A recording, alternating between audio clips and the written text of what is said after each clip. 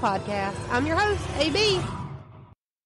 And this week on Mama Murdered a Podcast, I have to apologize. I'm so sorry about last week. I just went on this absolute rampage of deep cleaning and reorganizing and decluttering my house. I ended up getting the kids new bed frames, new mattresses, new pillows, new sheets, blanket, the whole nine. We redid their entire bedrooms. We went from regular 7-year-old bedrooms to preteen rooms, and I hate it here. Somebody come and get me, because this is not, how am I even old enough to have kids this old? I don't know. But it was Wednesday evening when I realized that it was Wednesday, and I had spent the entire day putting beds together, and there was just not enough time. By the time I got done with that, I was on to the next room and the closet, and I ordered vacuum sealing bags for the blankets and sheets and towels. My house is organized now, though, so that's good. So this week we're back at it like normal. Again, I'm really sorry. So this week is a tough one. It is a really tough one. So strap in for that, because this is rough. This week we're talking about Denise Huber. So with all that being said, and without further ado, let's get it. Denise Huber was born on November 2nd in 1967 to her parents Dennis and Lone Huber. It's either Eon or Lone. I'm going to go with Lone. But she was born in Modesto, California. Denise was the oldest of her parents' 2 kids. She was funny and intelligent, and she had a love for learning and laughing, and also making other people laugh. She was described by her brother as being a little bit of a tomboy growing up. She was a jeans and t-shirt type of girl, which, same. He also described Denise as being extremely athletic. Denise did really well in school, and she loved books and nature and absorbing life around her. Denise graduated high school in 1985 from Los Angeles Baptist High School, and from here, Denise attended a few different colleges and eventually graduated from the University of California, Irvine. She graduated with a degree in social sciences in 1990. And from 1990 on, Denise continued living with her parents, and she started working at a local restaurant called the Old Spaghetti Factory, and I'm pretty sure she did a part-time department store job also. And when I say that Denise attended a few different colleges, she did a couple of years in Tennessee, and then she went back to California, and I'm not really sure why. But what I do know is that the Huber family moved around a ton because of Denise's dad's work. Dennis's job would relocate him, and the entire family would move with him, and then a few years later, they would relocate him again, and so on and so forth. But in 1990, the Huber family was back in Newport Beach, California after her dad's most recent transfer for his job. And Denise was in a weird spot in her life where she wasn't sure exactly what she wanted to do with her life as far as her career was concerned. Which I've always thought that this idea that people between the ages of, 18 to 25 are just automatically supposed to know what they want to do for the entire rest of their lives. I guess some people do know exactly what they want to do with their lives, but I feel like the mass majority of us are clueless. At least at that age. And this is kind of where Denise was in life at the time. So at the time, Denise was working at the Old Spaghetti Factory, and she was back living at home with her parents.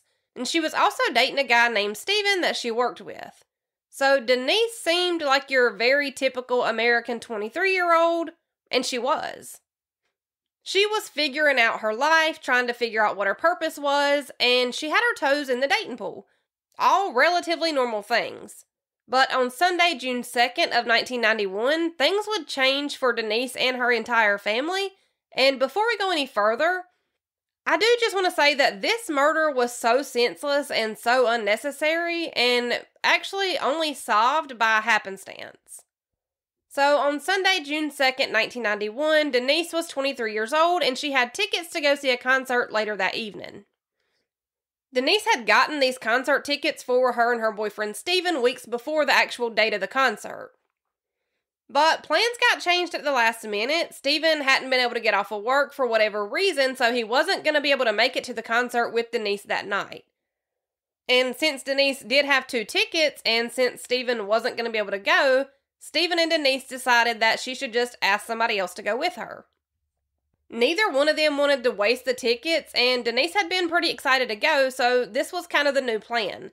Denise would just ask someone else to go in the place of her boyfriend Steven. And she did. Denise asked a friend and coworker named Rob if he wanted to go with her instead, and Rob agreed.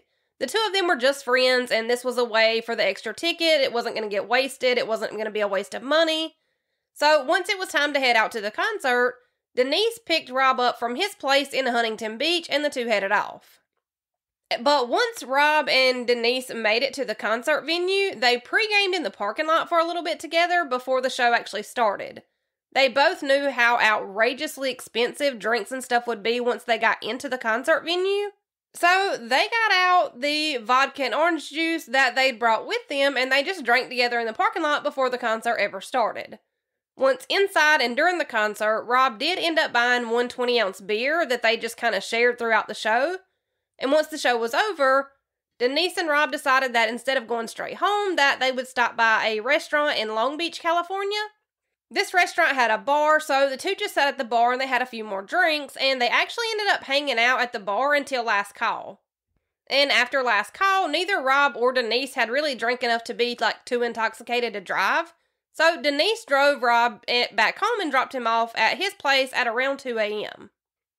And for clarity's sake, we all know I do this. I'm not sure why, but this would have technically been June 3rd, since they had started out together hanging out and, she dropped him off after midnight. Now, the plan had always been for Denise to drop Rob off at his house and then drive herself right back home.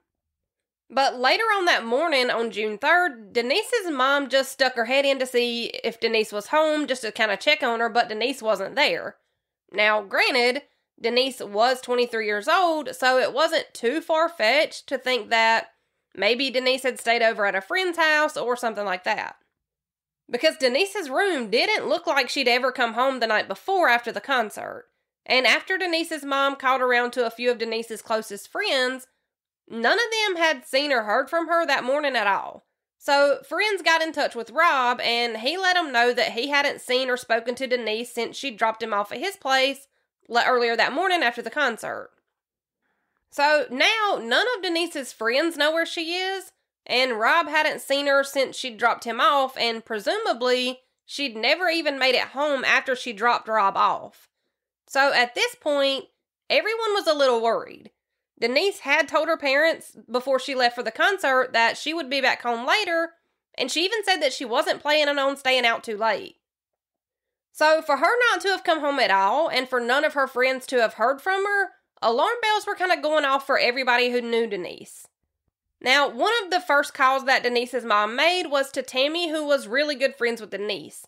And after realizing that no one had seen or heard from Denise, Tammy just took it upon herself to go back and drive the same route that Denise would have driven to take Rob home after the concert. And it worked, because at about 10 p.m. on the evening of June 3rd, Tammy spotted Denise's car, which was a 1984 Honda Accord. Denise's car was pulled off of the main road, though, almost like she had been pulled off the road so that it would be, out of the way for passing traffic. Denise's car had been found on the Corona Del Mar freeway right before the exit for Newport Beach, which would have been the direction that Denise would have had to have taken in order to get home. But when the car was found, Denise wasn't with the car, And after looking at the car, it was discovered that one of the tires on the car was flat. You could also see markings on the road from what's believed to have been from Denise having a tire blow out and her having to kind of slam on the brakes. So, of course, Tammy gets in touch with Denise's parents to let them know that she had found Denise's car. And once Denise's parents arrived to where her car was found, they noticed the flat tire and the markings on the road, but they also noticed that all of the windows in the car were down and that the battery of the car was dead. And then they spot Denise's pantyhose in the front passenger seat of the car because the night of the concert, Denise had been wearing a black top, a black miniskirt, black pantyhose, and black heels. But according to Denise's parents, this wasn't out of the usual for Denise to take her pantyhose off once she was inside of her car. Her mom says that Denise was just more comfortable driving without pantyhose on. So it's not really out of the realm of normal that Denise would have taken her pantyhose off, after she was in the car by herself once she dropped Rob off at his place. So it wasn't weird to find Denise's pantyhose in the front passenger seat of her car. But it was a little weird that all of Denise's other things that should have been in her car were missing. Her purse wasn't in the car, her wallet wasn't in her car, all of her most important and personal things were gone from the car. And after finding Denise's car in the shape that it was in, that's when the Hubers decided that it was probably time to go ahead and file a missing persons report and to get the police involved in the search for Denise. And once the missing persons report was filed, police didn't play this, she may have ran away, or maybe she just wants to be missing game. Instead, they took the Hubers seriously and they started their investigation immediately after Denise had been reported missing. But there wasn't really a lot to go off of as far as Denise's car was concerned. There didn't appear to be any sign of a struggle, and the only things that were missing were things that Denise would have likely taken with her out of her car if she had to walk somewhere for help. And it's important to note that there were quite a few emergency call boxes in the area where Denise's car was found. So this was 1991. It would have been pre-cell phone. And these emergency call boxes were exactly what they sound like. An emergency call box would have been the easiest and most practical way to alert authorities to an emergency situation, especially in 1991. It's also important to mention that the area where Denise's car was found not only had multiple emergency call boxes in the area, but the area was also pretty well lit. So it's not like her car was found in some dark, empty, abandoned side street or back alleyway. Her car was found on a well-lit freeway with multiple ways for her to reach out for help. But Denise had never used those call boxes to reach out for help that night. Now, police were searching the scene where Denise's car was found with helicopters, and those helicopters were equipped with infrared flashlights. There were multiple officers doing ground searches, searching the area, even for the slightest pieces of evidence. They even brought in scent-tracking sniffer dogs, and the dogs were able to find Denise's scent, and they were able to track Denise's scent. But the dogs indicated that Denise's scent just abruptly stopped just a few yards from where her car had been parked and found. And this kind of led police to believe that Denise had likely either gotten into another car freely, or she had been forced into another car against her will, which either way would have explained, why the sniffer dogs could only track her scent for a few yards before the scent was gone for good. And from here, it didn't take long for police to rule out the idea that Denise had just run away. There was evidence that she had a healthy relationship with her parents, and there was also evidence to show that this just wasn't in Denise's character.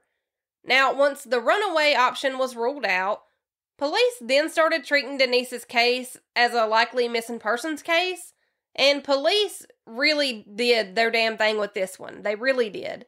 Especially considering that there wasn't really any evidence to go off of at all. Denise had planned to go straight home after dropping Rob off, and there was no sign of a struggle near her car. There was no sign of blood. There were no eyewitness accounts. So police did the next best thing. So police actually set up an officer to just stay parked nearby where Denise's car had been found, and this officer only had one job. His one job was to write down the license plate numbers of as many cars as he possibly could that passed by where Denise's car had been found.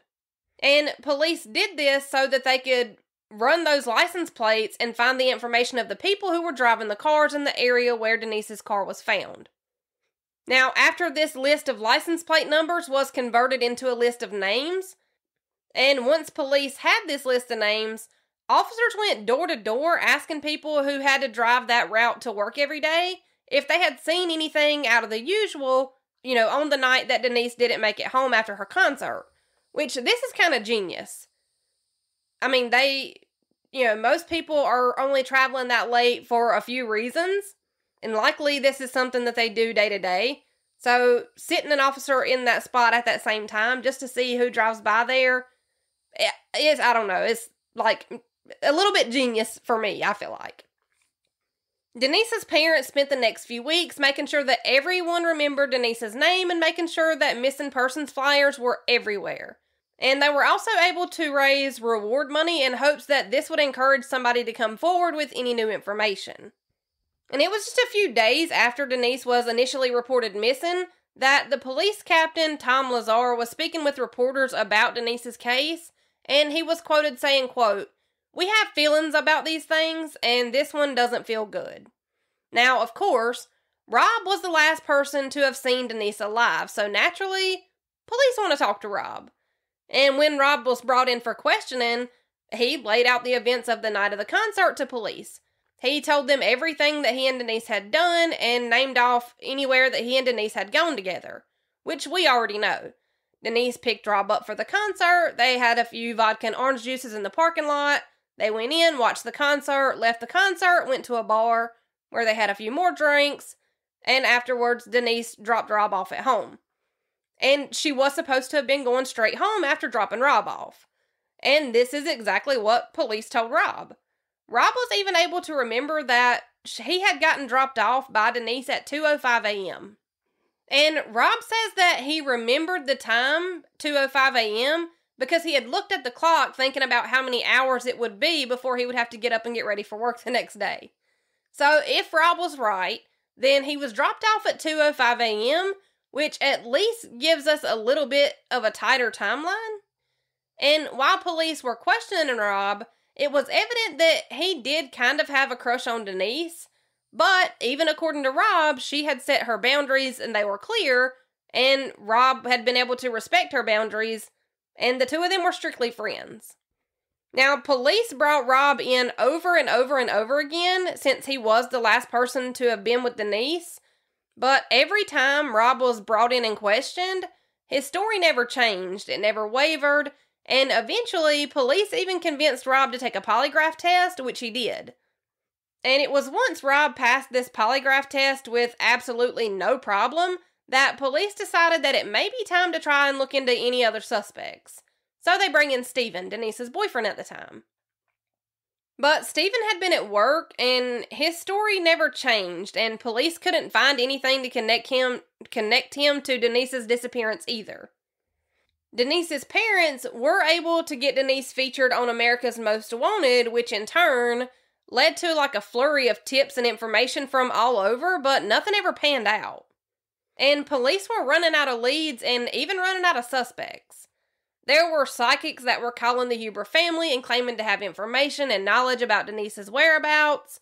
And even though the Hubers weren't sure that psychics would be able to help, they did still always pass along anything that the psychic said to police, just in case.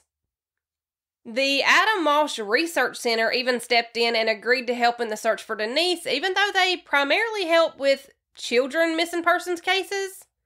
But still, months would pass with absolutely no new evidence, tips, or leads. And it wasn't that the police weren't trying, because they were. And so were Denise's family and friends. Everyone was doing everything that they could, but it seemed to be leading absolutely nowhere. Eventually, the Huber family had been able to raise like $10,000 in reward money on their own just through private donations. And Denise's parents kept Denise's story in the media and on the news and on any TV programs or shows that would agree to air her information. And police had a theory, but they didn't have much else. Police theorized that Denise had a blowout on her car with a tire, and that when she pulled off the road that she was approached and/or abducted by a stranger. And we say it all the time, but stranger abductions are so rare. They don't seem like they're rare because of the way that true crime tends to focus on those cases more heavily, but they are extremely rare.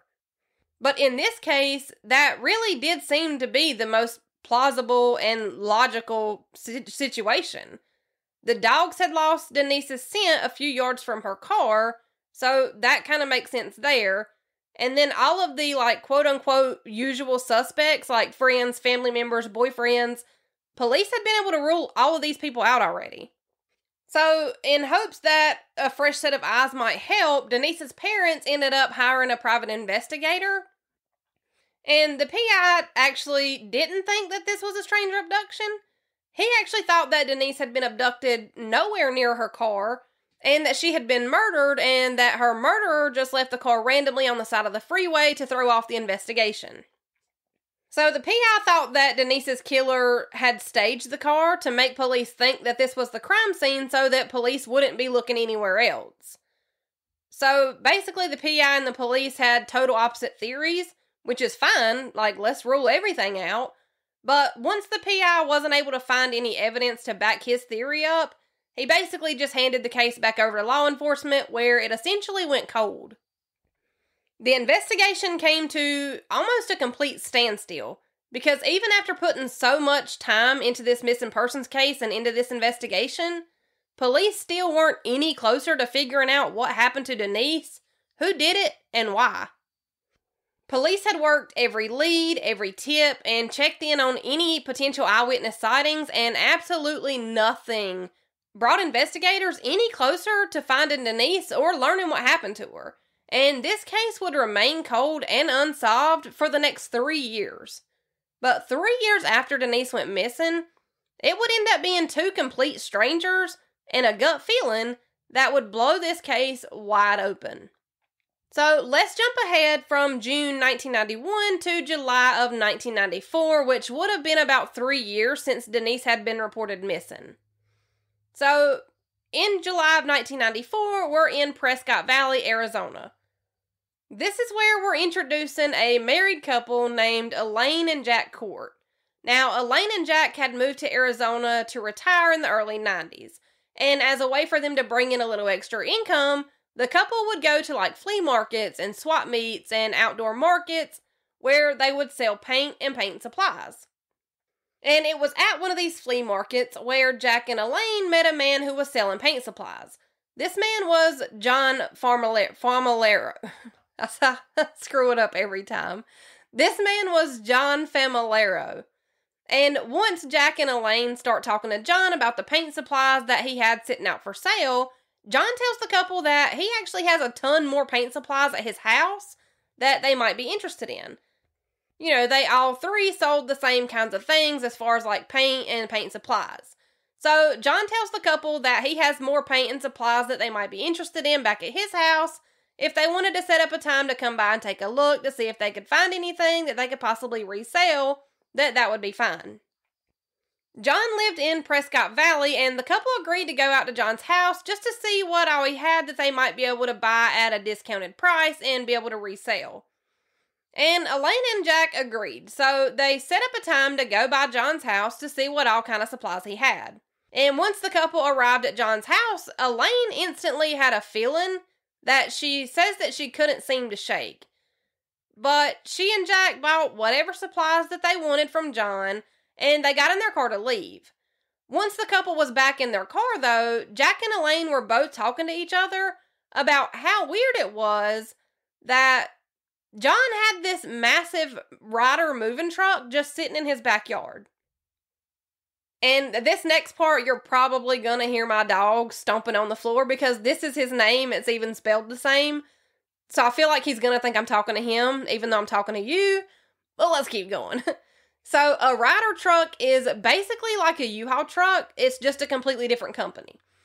So these aren't the kinds of rental cars where you would park them at your house for a long period of time. Because, these trucks, you would typically rent these rental trucks for as short a time as possible because, quite frankly, they're expensive as hell. But while Jack and Elaine had been looking through the supplies that John had for sale, it was pretty clear to both of them that this Ryder truck had been parked in John's backyard for a while. And then on top of that, John had actually told Jack in an earlier conversation that he had moved to Arizona 6 months ago.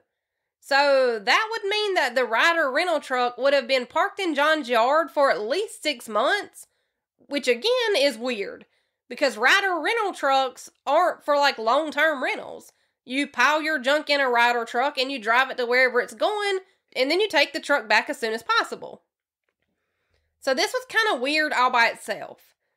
But John had a tarp thrown over this Ryder rental truck, and he just had like paint cans and supplies that were all just kind of scattered around this truck. And then John and Elaine noticed that there was also a drop cord, or an extension cord, as most of y'all probably call it. But this extension cord was coming from inside of the back of this Ryder rental truck, and it led to a plug-in.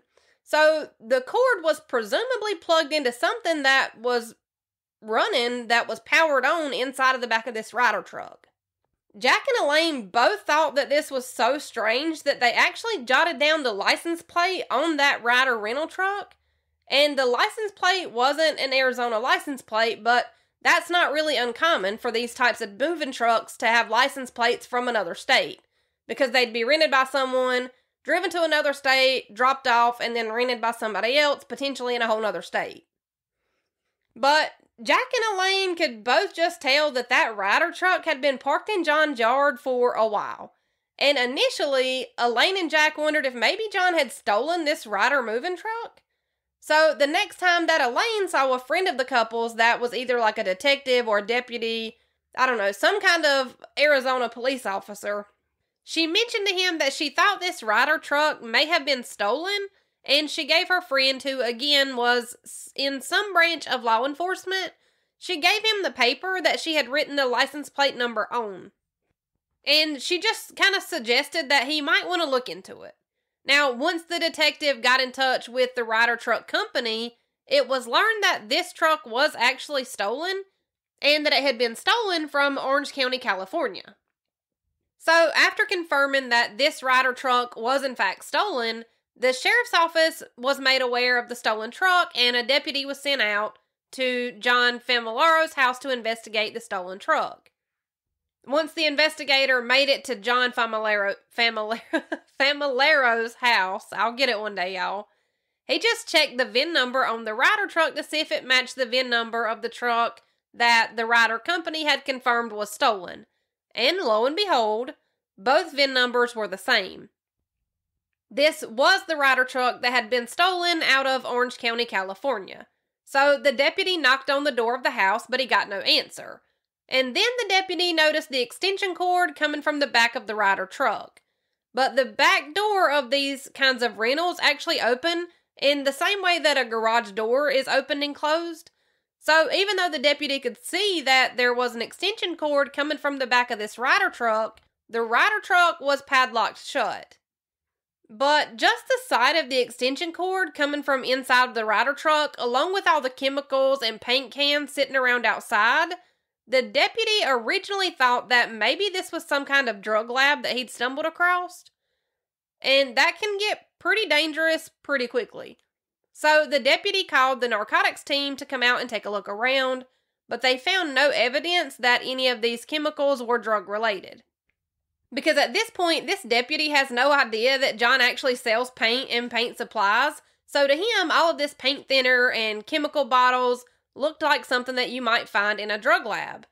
And although the narcotics team was able to rule that out, the deputy couldn't get over the extension cord and the padlock on the door of the Ryder truck.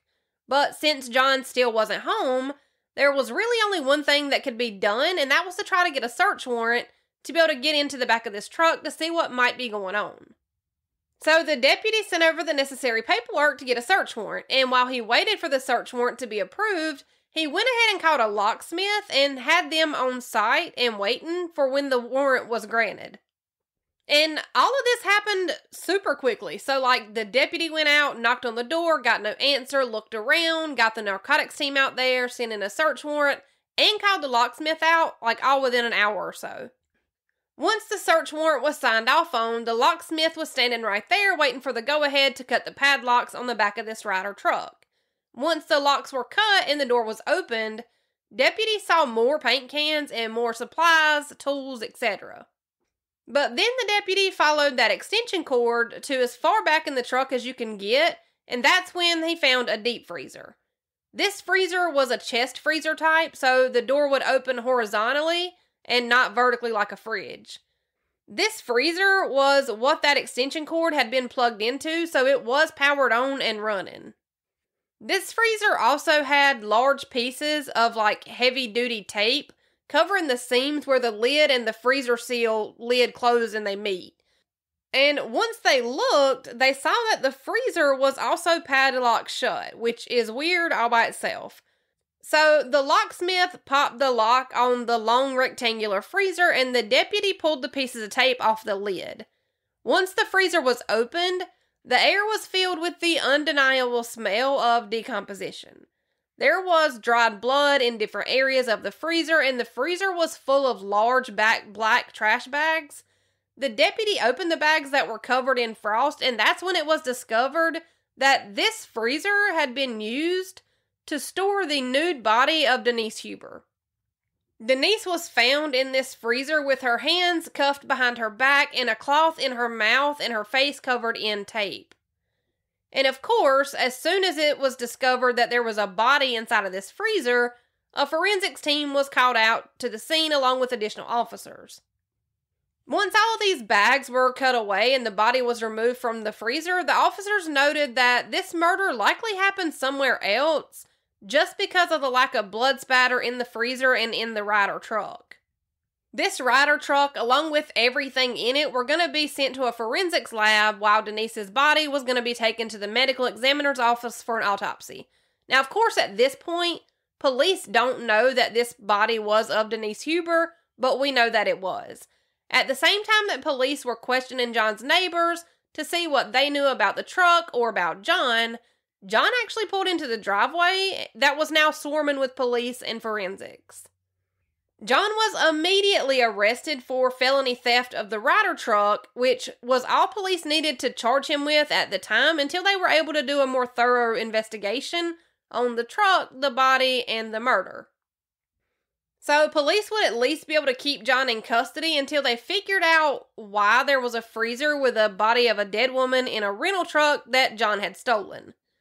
The medical examiner started the autopsy on who we now know was Denise, and they found that her face had suffered from tons of injuries and that her skull was, for lack of a better word, busted into multiple pieces. And I don't want to get into too many graphic details, but there were pieces of the bags that the head and body were wrapped in, that the pieces of bags were found inside of some of the injuries to Denise's face, indicating that the bag had been put over her head and then the injuries were inflicted, which that would explain how the pieces of plastic bags ended up actually inside of some of the injuries. The official cause of death was listed as blunt force trauma to the head, and there were almost no injuries to any other part of Denise's body besides her head and face area. And at first, the medical examiner actually didn't think that Denise had been sexually assaulted. But after the body was allowed time to, again, for lack of a better word, thaw out, they found that there were signs that Denise had been anally raped. Afterwards, prints were taken, and it would only take 2 days for those prints to confirm that this was, for sure, the body of Denise Huber. Denise's family had been without answers for 3 years at this point, and while they all say that this wasn't the outcome that they were hoping for, that it was still better than the not knowing, which is heartbreaking, and even more so because Denise and John didn't know each other whatsoever. And how did she end up in Arizona? What was the motive? So let's talk about it. Searches of John's house back in Arizona proved that they definitely had the right guy. Not only was Denise's body found inside of the Ryder rental truck that John had stolen, but inside of his hoarder-style house, police also found tons of Denise's personal items that had never been recovered after her disappearance. Inside of John's house, police found all of the clothes that Denise had been wearing on the night that she was last seen, and in the same box as Denise's clothes, there were also a pair of men's pants and a sweatshirt that were stained with blood. In that same box, there was a bloody hammer and some surgical gloves that had been, taken off inside out.